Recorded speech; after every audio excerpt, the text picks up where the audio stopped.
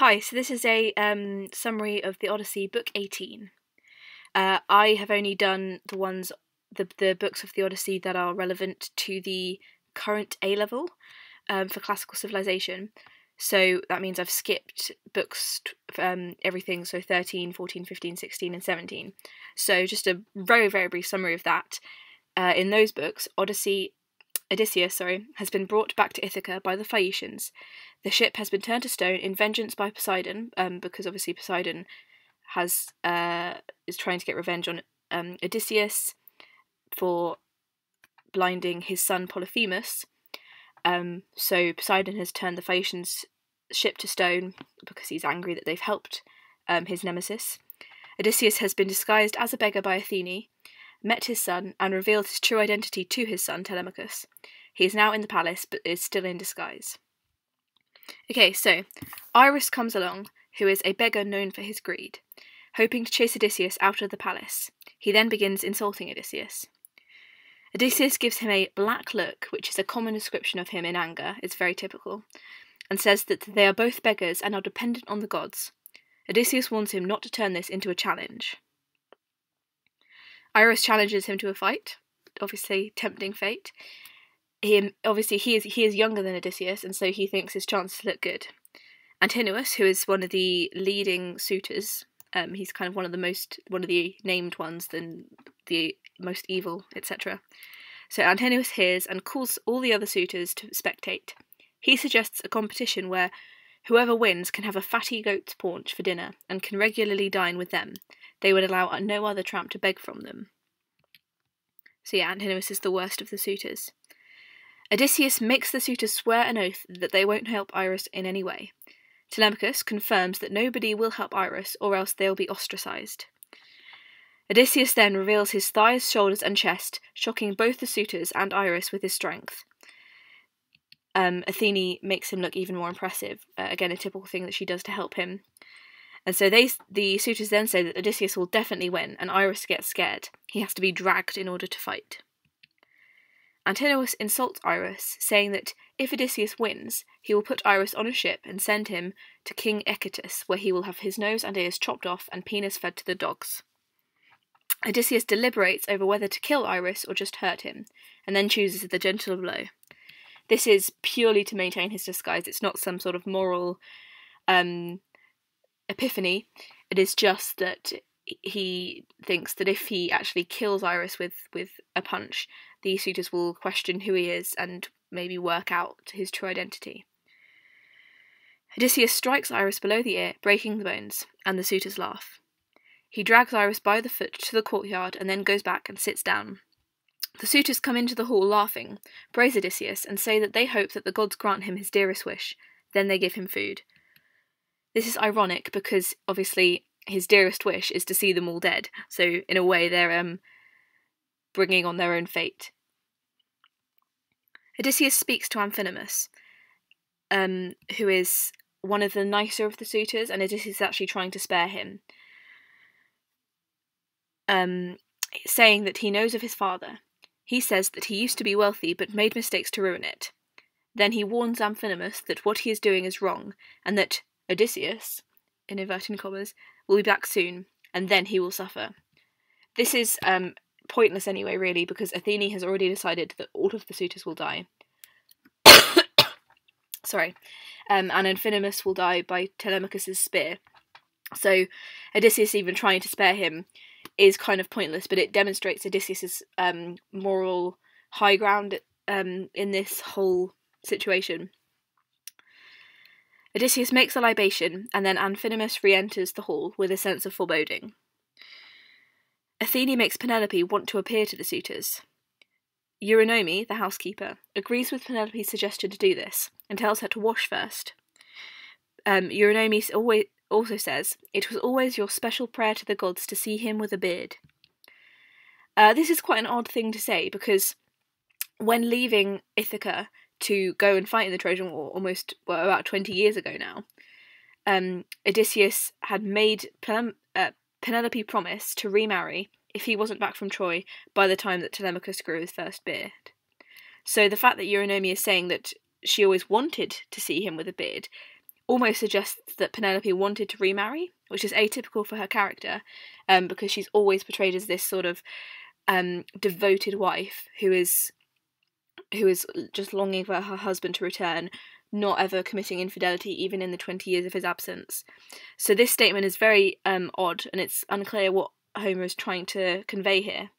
But this might be a nice point to make if you've got a question about Penelope or devotion in the Odyssey. Penelope refuses to wash her face because the gods took away her beauty when Odysseus left. She will, however, appear with 2 other women. This is typical modesty of a woman, because a woman should not appear in front of men who aren't family without a veil and accompaniment. So this is an insight into Homeric life and the standards of women in those days. Athene makes Penelope fall asleep, then gives her immortal gifts to improve her beauty. She cleanses her cheeks with Aphrodite's ointments, and then Penelope ends up taller, fuller, and whiter. So this is to inflame the desire of the suitors. And it's interesting, this is the ideal female in ancient Greece, so they wanted someone very curvy, very pale, tall. So again, another insight into beauty standards in Homer's time. Penelope wakes up and says she wishes she could die in such peace right now, because she's quite peaceful. She goes down... So she's constantly depressed and suicidal after Odysseus' long absence. She goes downstairs with 2 maids and then covers her face with a veil. The suitors think she is very attractive and all become very aroused, wanting to shag her. Obviously, Homer puts it in a bit more eloquent language.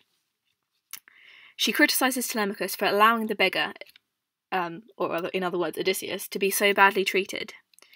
He apologises, but says that he can't help it with so many suitors, and he longs to see them all dead. This is T becoming much more ballsy, or in other words, confident. His masculinity is showing. He's aging, or growing up.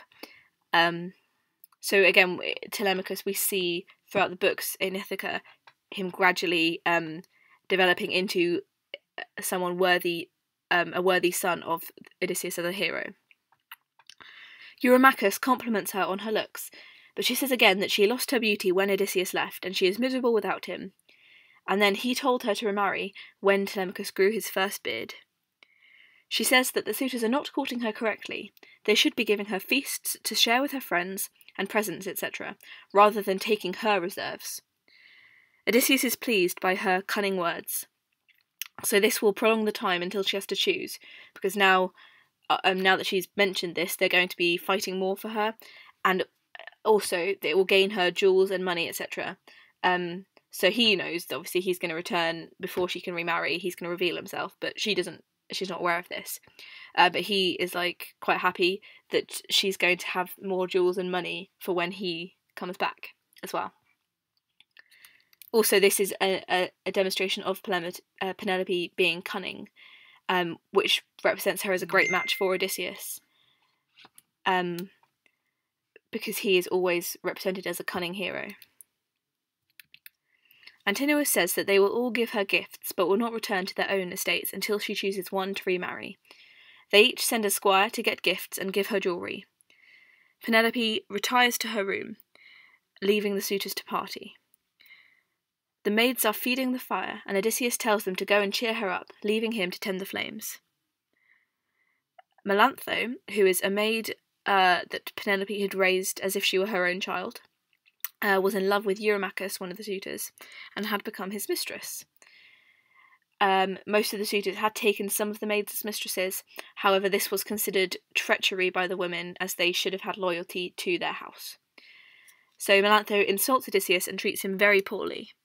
He calls her a bitch and then threatens to tell Telemachus, so the women run away in panic. Odysseus tends to the fire and schemes the suitors' deaths, and then Athene makes the suitors abuse Odysseus further. This is not Athene being sort of sadistic or enjoying his suffering. This is purely to increase his anger and maintain his desire for revenge. Eurymachus calls him bald and then offers him work on a farm, correcting himself and then saying that Odysseus is clearly too lazy and greedy to do any work. This is a relatively common perception of beggars, people generally believed that the reason that they were destitute was because they were lazy, rather than a problem with society or the economic flaws. Odysseus demonstrates his agricultural knowledge, insults Eurymachus, and then says he wished Odysseus would return. It's foreshadowing. Eurymachus angrily shouts, picks up a stool, and throws it at Odysseus. Odysseus ducks, and it hits a wine steward instead. And then Telemachus says a god must be stirring them up, which is, again, quite interesting, as that is exactly what's happening. Athene is doing that. So Telemachus is gaining more knowledge of the world, like worldly wiseness. That's not how you say it, but you know what I mean. And sends them to bed. The men are surprised that he has the balls to say this, so Amphinomus agrees with him. They make libations, and then they all go to bed. Okay, so thank you for listening. This is a book summary of Book 18 of the Odyssey. I will be doing Book 19 and so on imminently, so keep an eye out. Thank you!